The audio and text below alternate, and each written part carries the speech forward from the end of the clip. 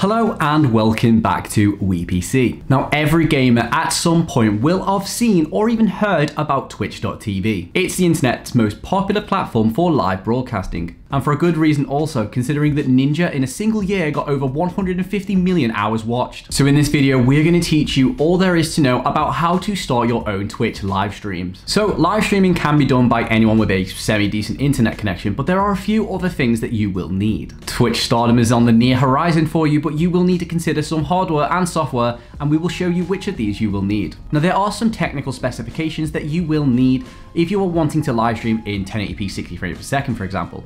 Your computer will need to be at a certain base level to do so. You're not going to need a massively beefy computer. Even 7th and 8th gen CPUs will actually do. So you're not going to need a $2,000 PC, for example. Now, Twitch recommends you have 8 GB of RAM, but we will be recommending at least 16 GB, especially if you are going to be doing everything off a singular computer. To go along with this, you will need at least an upload of 3.5 megabits per second if you want to live stream in 1080p. If you do not have this, fear not, you can still live stream, but it will be in a lower quality. So let's create your Twitch account.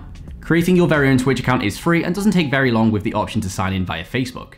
Fill everything in about yourself and keep it professional, as this is going to represent you and later your brand. Now you've created your own Twitch account, it is time to download your streaming software. Now there's a few options when it comes to streaming software. For example, you have the highly popular XSplit, OBS, or even Streamlabs. Now, all of these softwares effectively do the same thing. They can both live stream and they can both record. They also include everything you would expect, such as layouts, video scenes, chroma keying, and much more. Anything that you need for your live streaming capabilities, all of these programs will have. So now you have your Twitch account made, you have your live streaming software, it's now time to think about your audio. Now, there's an age-old saying that your audio is more important than your picture, and I wholeheartedly agree. If you have terrible sound, nobody will want to watch you. Your headset microphone may not cut the curve. A lot of professional Twitchers use XLR mics to get that absolutely maximum crispy sound. Now, we're not telling you to go and invest hundreds and hundreds of pounds into a microphone at the very start of your Twitch journey.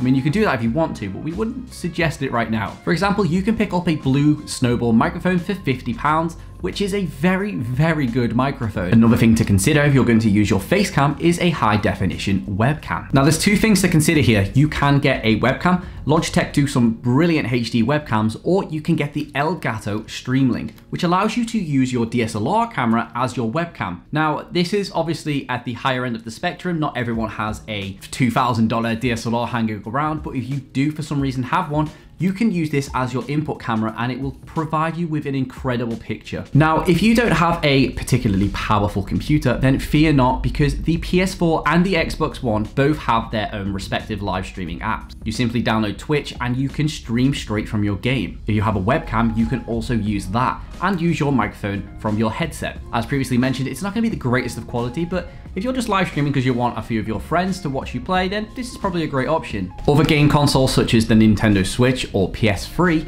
will require you to have a capture card. If you don't know what a capture card is, then essentially it allows you to record and stream your gameplay from your console.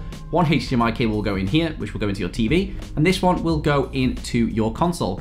That will then link into your computer and you can live stream your gameplay. Now, these are particularly very, very cheap depending on the one that you get. For example, this is a very old Elgato capture card HD, which only records in 1080p 30 frames per second. However, it's still pretty great. If you're not looking at live streaming in 60 frames per second, then this is a really great option, as it costs about $50 to $60. If you're going to the higher end, then you may well want to get the Elgato integrated graphics card that goes into your computer, and that allows you to record at 4K at 60 frames per second. As we previously mentioned, this is for the higher end of quality, so we don't expect you to go and splash all your money on this at the moment, but further on in your live streaming career, you may want to invest. We've talked about how to set up your Twitch account. We've got your software ready, your webcam and your audio is also ready, and you've decided your best option for capturing your gameplay.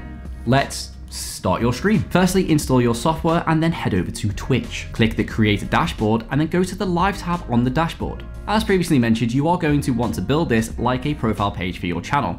Add a title, category, and a Go Live notification. This Go Live notification will pop up on people's mobile phones and on their email, so make it short and snappy. Now we need to configure the streaming software you choose to go with. So I'm using OBS, but you will find most streaming softwares is set up in a similar fashion. Before we get started, you're going to want to run your software as administrator, as it will grant permissions to capture your games, which just makes things generally easier for you. Navigate to the settings and navigate to your respective stream settings window. Sometimes this is also called broadcast settings. Under the stream type, select streaming services. And under the service header, you can select which streaming platform you wish to use. So in this case, we're going to pick Twitch. The next step is you're going to require your stream key, which you can see a box for at the bottom of your settings. Head back onto twitch.tv, navigate to your dashboard just like before, but this time click on the tab labeled channel underneath the settings header. Right at the top of this page, you will see your primary Steam key. Copy this and head back over to your streaming software. Now back in your streaming software, you want to paste the stream key into the relevant field labeled stream key and select done or OK. Now everything is linked between Twitch and your chosen streaming software. If you're happy with your stream layout, it is time to go live. Now it's time to load up the game you're going to live stream on Twitch.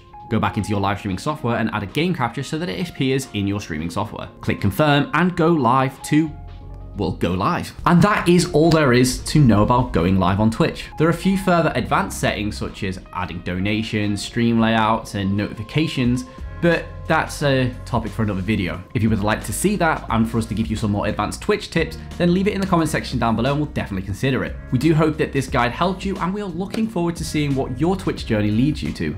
If this video helped you, we would love if you could leave a like on the video, subscribe if you're new to the channel, and we'll see you in the next one.